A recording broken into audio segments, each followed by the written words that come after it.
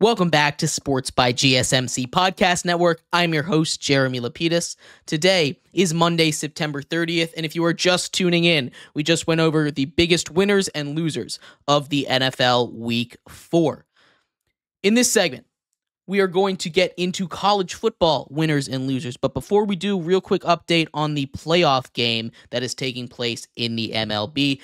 Atlanta Braves up 1-0 in the bottom of the third. One out, Marcell Ozuna up to bat. Currently, the Braves, perfect game through 3. 6 strikeouts in the first go-around the lineup. That's pretty crazy. But I digress. In this segment, like I said, we're getting into college football. But before we do that, remember, if you would like to be an even bigger part of the show than you already are, all you need to do is go to gsmcpodcast.net. Or if you are on YouTube, you can use that super chat feature. If you do either of those two things, a message should pop up on the bottom of the screen for you, me, and everybody else around the world to see. If you do have a burning question about sports, anything at all you'd like to ask, go ahead and throw that in the comments. Throw it in the chat. I will get to it as soon as I possibly can. I appreciate everybody so much for sticking around, talking some sports with me here on a beautiful Monday, September 30th. But like I was saying, getting into the winners and losers of a wild college football Week 5. Had 6 winners, 6 losers for you here. We're going to start off in the loser category for you. At number 6, it's Georgia. And I didn't want to punish them too much.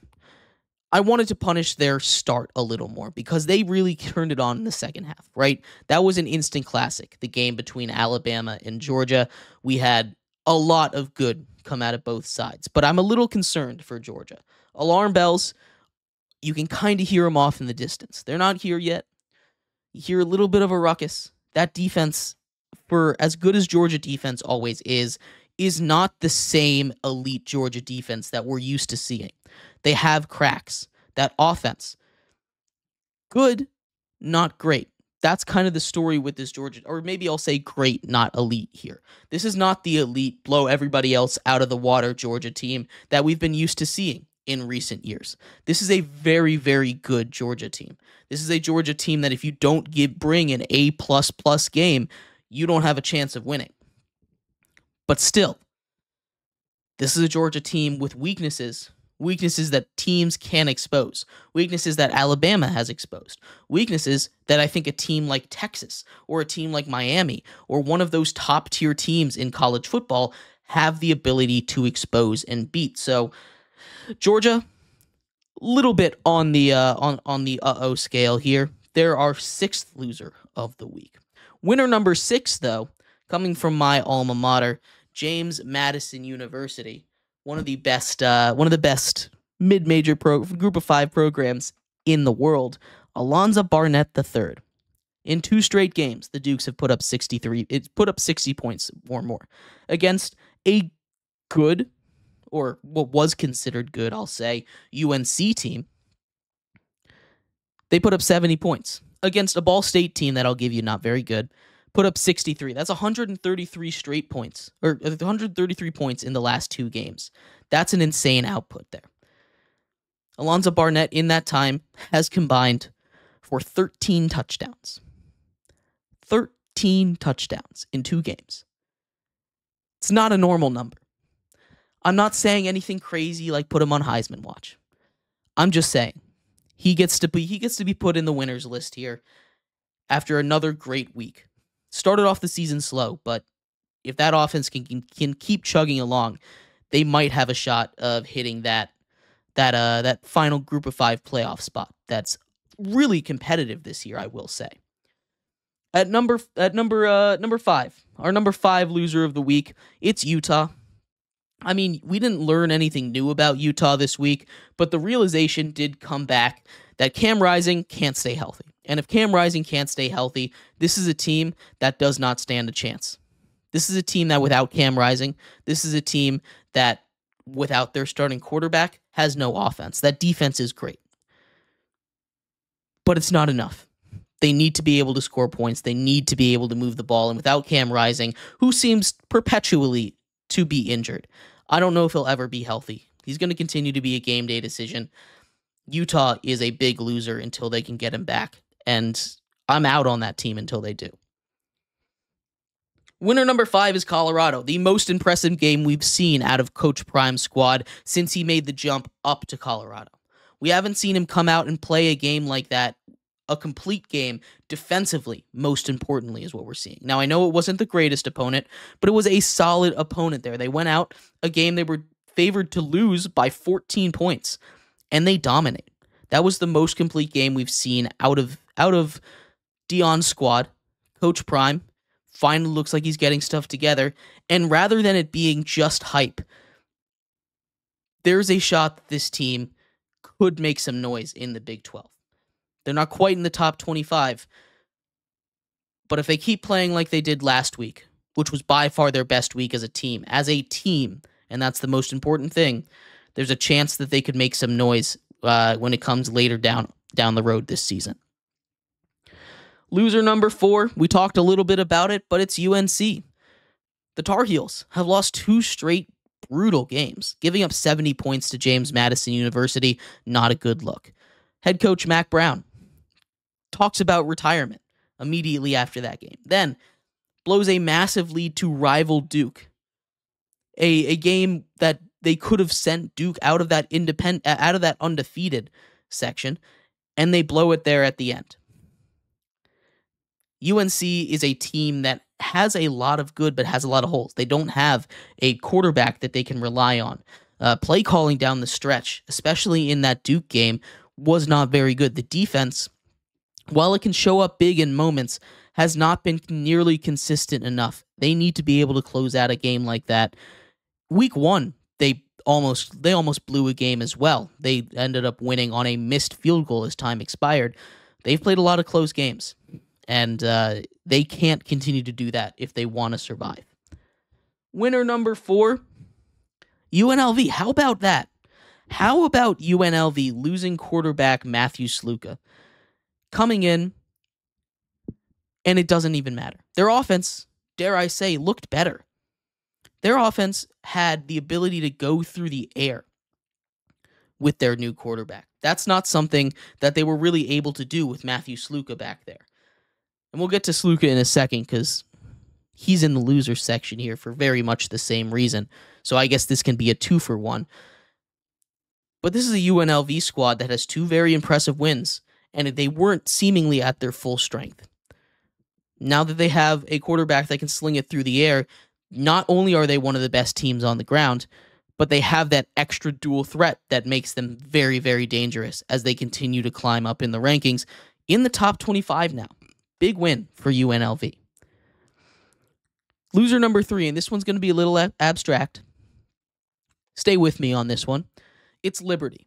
Liberty had a game canceled due to Hurricane Helene, and real quick before we continue, I hope everybody out there is doing fine. I hope everybody gets all the help they need. Storm that ravaged the Carolinas, especially a game that was supposed to be held in Boone, North Carolina. Streets were flooded. Whole cities were basically wiped off the map.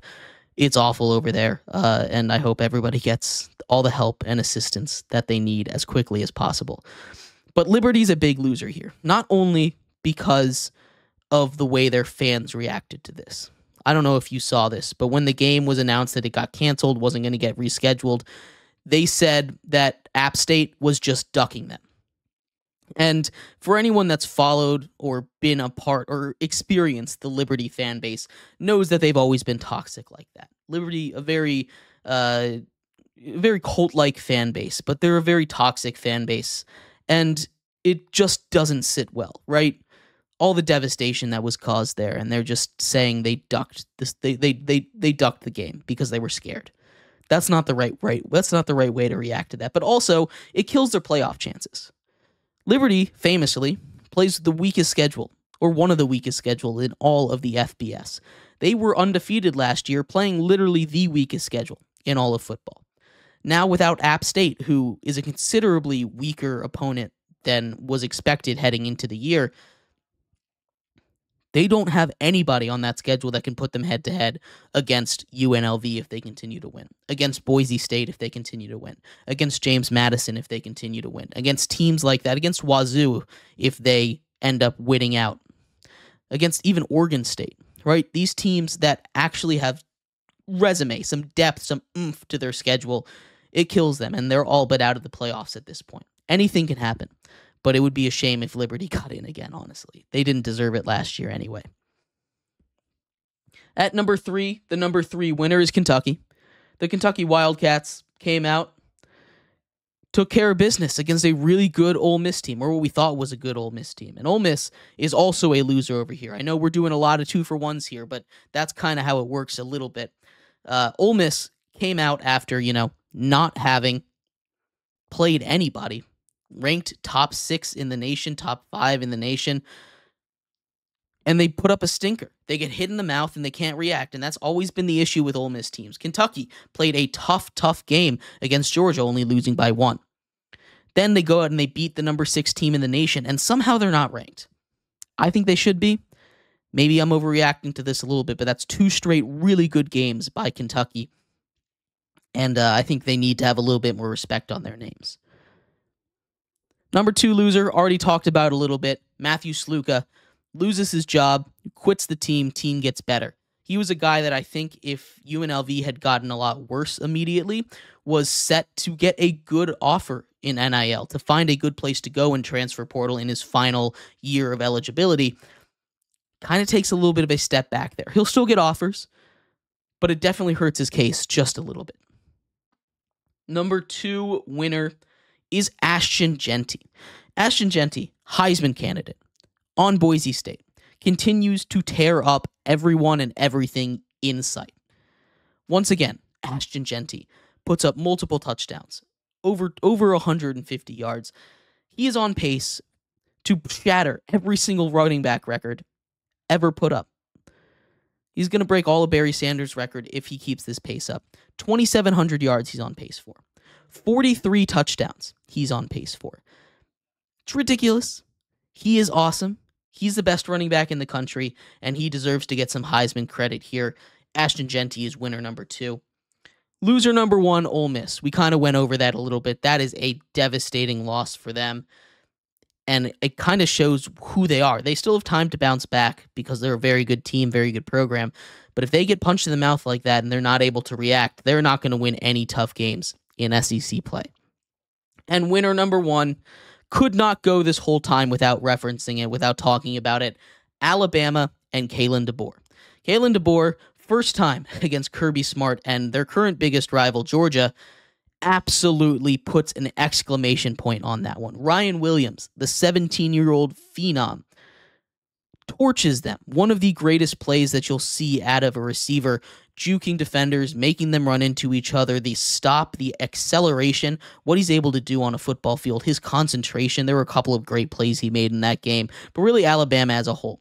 Defense forces a pick 6.